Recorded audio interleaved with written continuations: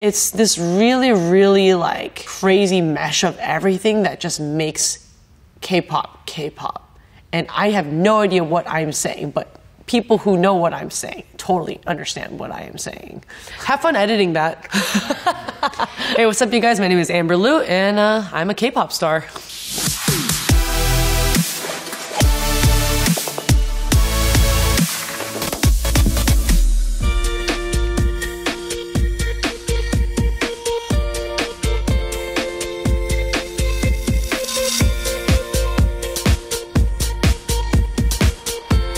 I am currently 27. I was born and raised in Los Angeles, California, in a cute little suburb called West Hills. I grew up just, playing sports and, studying and chilling. I am right now in Los Angeles, California. But now I'm in the city, in K-Town. K-Town, woo-hoo! I hang out in my house.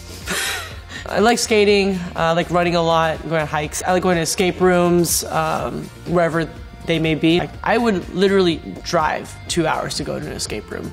I grew up in a musical family. Everybody was musical except me. They're all really talented and I'm just like, I'll take a couple drum lessons and I'll quit. I started getting involved in church and I was like, oh, this is pretty fun. And there was no vocalist at the time too, so I decided like, oh, I'll sing too. It was more of a hobby and an outlet just for me to, other than studying, because I always just studied. Music was always just on the side. I feel like with every artist, it's just about how the art grows and how you evolve as an artist. And I think that's what I've definitely put into my my newest EP, like X. Like everything is just always different. That actually even came naturally. It just somehow became all different. Ooh. Okay, that's cool. Don't tell me all your reasons you keep shouting out. I'm sick and tired. With my skills that I have right now, what can I do to give back to the world? This is a very, I don't want to say like it's a selfish job, it's a very self-centered job. You receive a lot of love. So it's like, what can I do to give back to that? The world is really screwed up right now. There's a lot of problems and it's just like, I know I can't solve all of them, but I do want to solve all of them. What can I do right now that can put some positivity back into the world? If I had to do a K-pop for dummies crash course, makeup, aesthetics, the culture, the most identifiable one is probably dance and choreography. Whole point dance. I think there is an oversaturation of award shows. Everybody wants to be the best, but because you are not number one, you're nothing. That misconception needs to go away. Music is more than just being top of the charts. It's about creating connection and living in the moment while listening to that track or watching that performance. The one thing that K-pop has definitely changed, my confidence in my legs. My stylist, a really good friend of mine, was like, hey Amber, I want to put you in shorts. And I'm like, how short are they? She's like, all the way up here. And I'm like, fine, I trust you. Pretty sexy, just saying. I really like that chameleonism. Is that a word? Chameleonism? It is now, chameleonism. There's a bunch of Korean festivals that happened in LA. My best friend was like, hey, come out to K-Town and chill. I was 14 at this time. I was just standing in the crowd. Would you like to audition? And I'm like, you're speaking Korean, friend, translate please. I don't know what's going on. Yeah, I was just like, might as well try. I knew that if I didn't take that chance, I would just be, I think it's gonna be like the one thing I regret in my life. My parents were both immigrants, so they did not live with stability.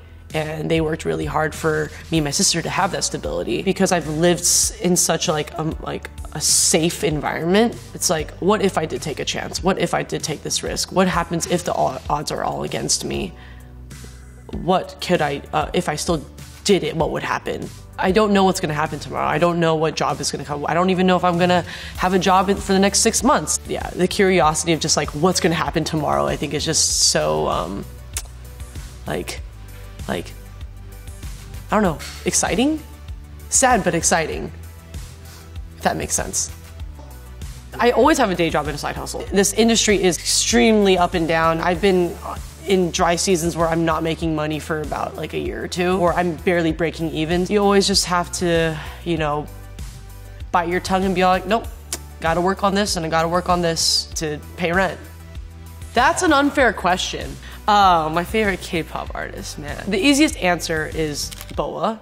She's the queen. Like you just have to know that. Working in Korea, you're supported by a whole bunch of people and every decision is made for you. You can just wake up, show up, do your thing, go back to sleep, wake up at the next place, do your thing. Just didn't really feel like a person.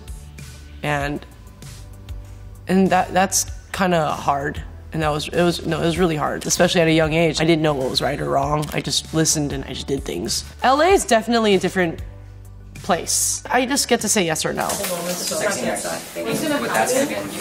gonna try to experiment with words. Honestly, I'm taking everything a day at a time. If I also get caught up in like thinking like, oh my gosh, I had all this and I lost all this and I don't have this now, like only gonna stress me out.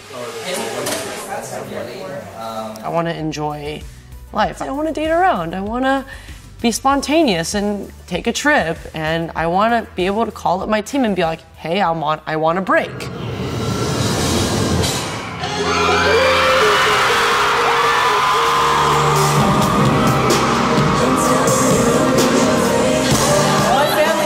I don't know where my mom is, but my mom told me 2 days ago, okay, I'm coming. I'm like, don't cry, don't cry, don't cry, don't cry, don't cry.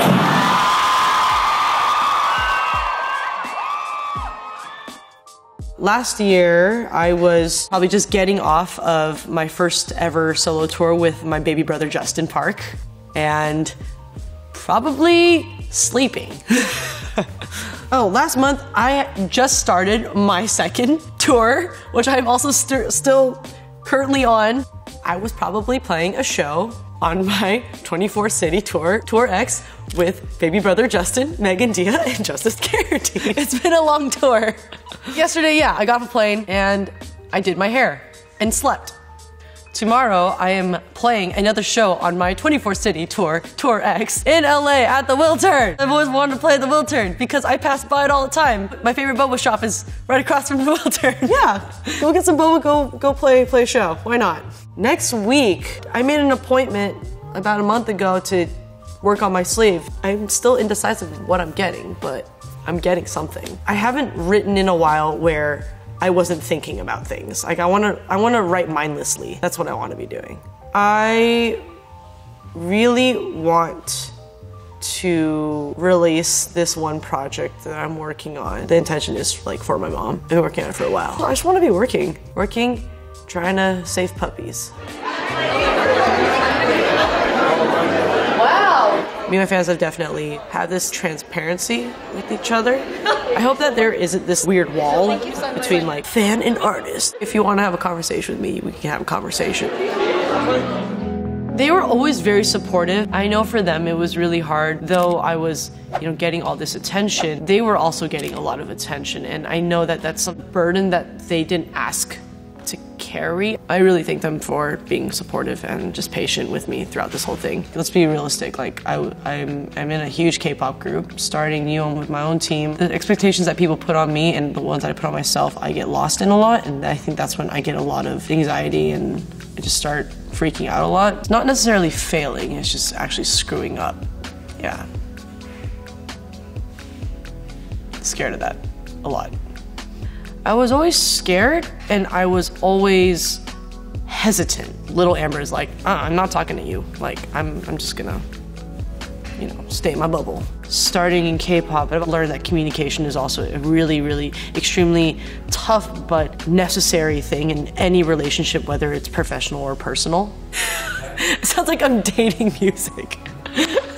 It shows that connection between people. It doesn't even have to be said or understood. It's about the feeling of music. People are just vibing with each other through that feeling and then also taking an interest in a different culture, in a different language. I'm one of those examples too. I didn't even understand Korean. And look at where I am now. K-pop opened a lot of opportunities for people and I think that's amazing. For a long time, my definition of success was somebody else's definition of success. Getting number one, getting all this money, getting famous, getting recognition. All those years, I maybe kind of felt like maybe I'm just like a fucking show pony. Sorry, I just cussed. When me and my group finally did our first concert together, 7 years after we debuted, and It was a 2.5 hour long concert of like 34 songs. It wasn't about like us performing, it was the connection that we made. People weren't just sitting and watching. They were like, whoa, you know? And I felt that. That, I think, was like my first taste of success. Don't chase money, don't chase fame. If you love it, do it. Try to love every step of the process. You know, I don't know, I'm just figuring it out. Cut. Yeah, Mal.